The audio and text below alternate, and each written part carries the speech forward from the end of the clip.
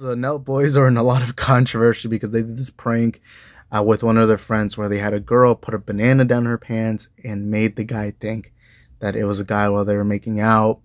And it was this prank. And there's a lot of controversy. Some people are saying that this was wrong to do on the guy friend. Some people are saying that it's a very transphobic joke. Anyway, here are my thoughts.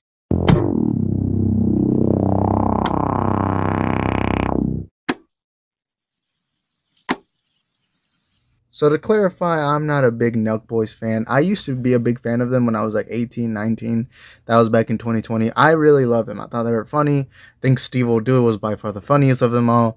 But then over time I've stopped because, you know, I think post 2021 I've been sobering up. I've been living that sober lifestyle that I used to think was BS. I used to think that drinking was this cool thing, but as the older I've gone, the more I've been like, hey, drinking just isn't for me. Then I found that most of the pranks, or they didn't even really do pranks much anymore. It felt like they were just doing college campus drinking. Oh my god, guys, we got these virgins, let's have them drink for the first time. It was like, it kind of got stale to me, so I didn't like it. So anyways, to clarify what's going on is Twitter is getting upset. A lot of people are getting upset. I probably have a hot take. I'm gonna be honest, I probably have a hot take.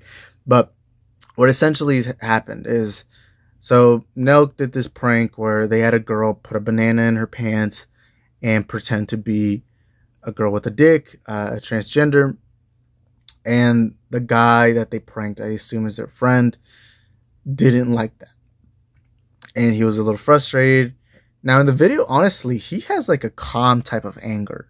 Because I feel like, honestly, in real world scenarios, I feel like this honestly could genuinely have gone violent.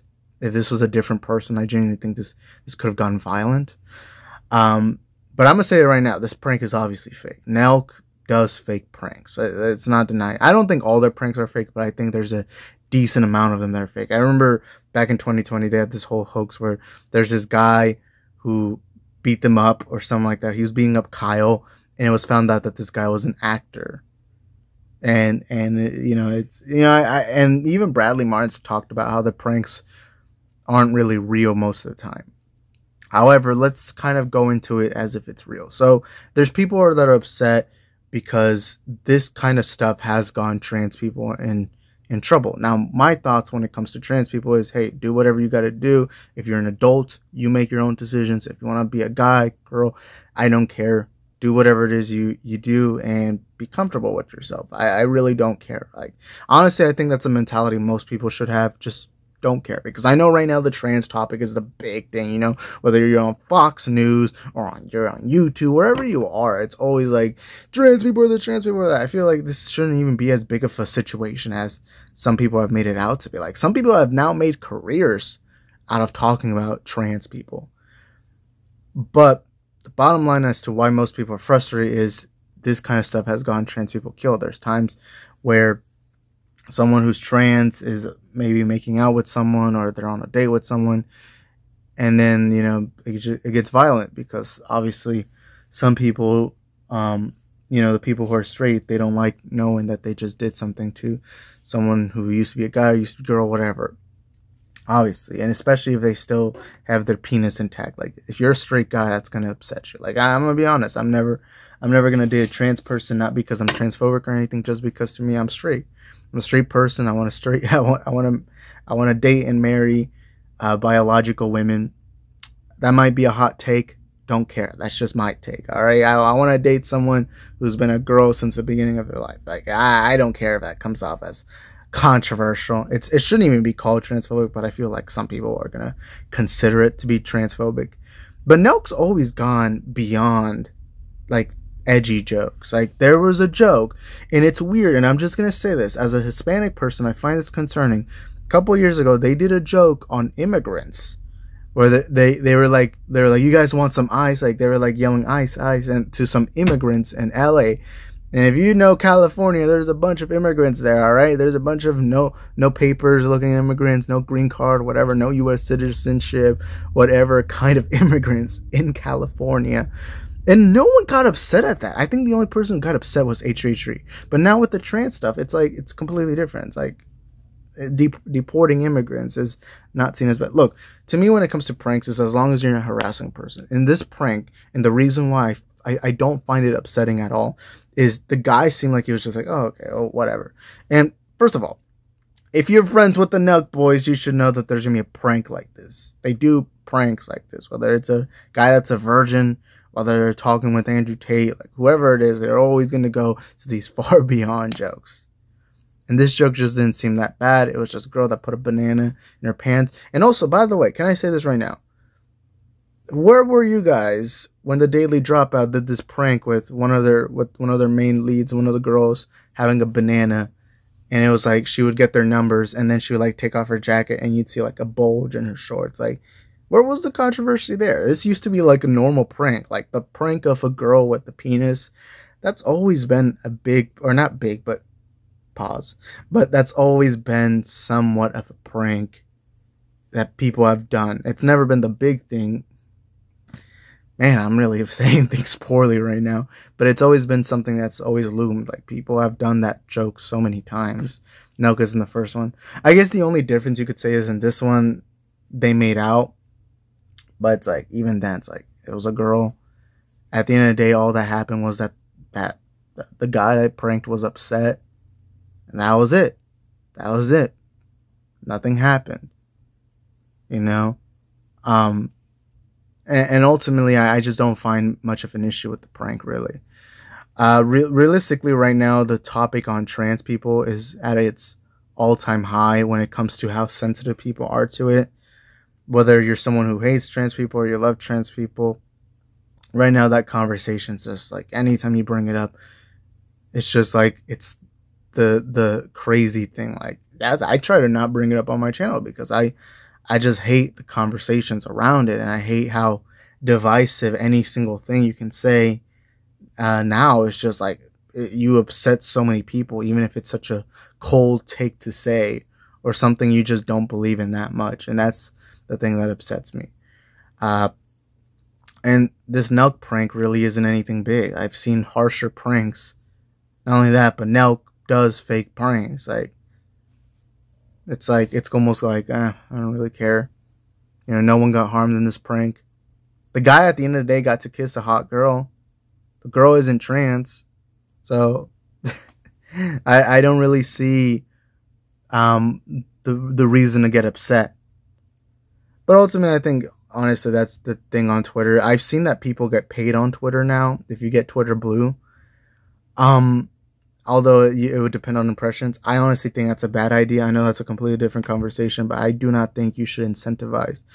I guess in a business reason you should, but I really think that Twitter has damaged society. I'm being honest right now. I think Twitter and the way people treat Twitter is a different level of crazy. And I feel like because the impressions and because you want to look cool and virtuous, I feel like Twitter is almost now that scapegoat to use. And because of that, it's caused a lot of people to overreact to things that don't need overreacting. It's caused people to think of things when they shouldn't think of it. You know? And I don't know, to me this is another example. If this was a prank in 2018, 2019, 2020, it wouldn't have been seen as a big deal. You know? But I don't know. I just didn't see much of an issue with the prank. Seems like a harmless joke. I know trans people have gone in trouble in scenarios like this, but ultimately this wasn't that. It was just a silly little joke they made. And I know people are going to get upset when I say this, but to me, I think you should be able to make jokes about anything. As long as you're not being harmful and what is your intention. At the end of the day, I don't think... Because at the end of the day, jokes are laughing at us as people. Jokes are about laughing at us as people. Whether you're making a slightly racist joke or a little homophobic joke or whatever. I actually, and I'll say this right now, a fun fact. Couple days ago, I got a message from this person. I'm not going to say their names, but if you've been around my channel, you would know who they are. That's why I don't want to say their names, but they messaged me on Twitter. And I make like my vlogs on my second channel. Vlog is in the second channel. It's called Dundo Vlogs. Please go support it. Love making the content there. I honestly would say that the content there is better than the one here. But I'm in those vlogs. I kind of have I I just have fun with my friends and I just record it. I don't script anything. I don't change anything. I just record whatever it is that we usually do and then edit it and make it into a video. So in the video, I make some sus jokes. Like I'll call my friend Zesty, I'll call them sus, and I'd be like, nah, this bro's gay. I think there was a moment in one of my vlogs that I make a joke like that. And this person messaged me upset, being like, zesty and sus are homophobic slurs. And I'm like, no, they fucking ain't, okay? It's a joke amongst friends. We're joking. It's like, hey, we're all straight, so we make jokes that you're potentially... It's just a silly joke, all right? Like, stop getting upset. The word zesty and the word sus are not homophobic. And if you think they're homophobic, then all I gotta tell you is get off Twitter, all right? There's bigger issues out there in the real world, okay? I guarantee you go work at a job at a construction site, no one's going to give a fuck about what it is you're saying, alright? But that was too much of a... That's a completely different... no, I hit something over there. But it's a completely different story from what we're talking about. Overall, I just don't care. I don't see it's a big deal. I don't know. Maybe y'all are going to disagree. I don't know. I'm willing to change my mind, but I just don't see why people would get so upset at a silly little joke like this, especially when Nelk has done far more edgy jokes. Like, this is really a low-end joke for Nelk. I didn't really find it funny. I'm also going to establish that I didn't really find the joke funny, but again, you know, humor is subjective, you know, comedy is subjective. Some people are going to find this funny, some people are not.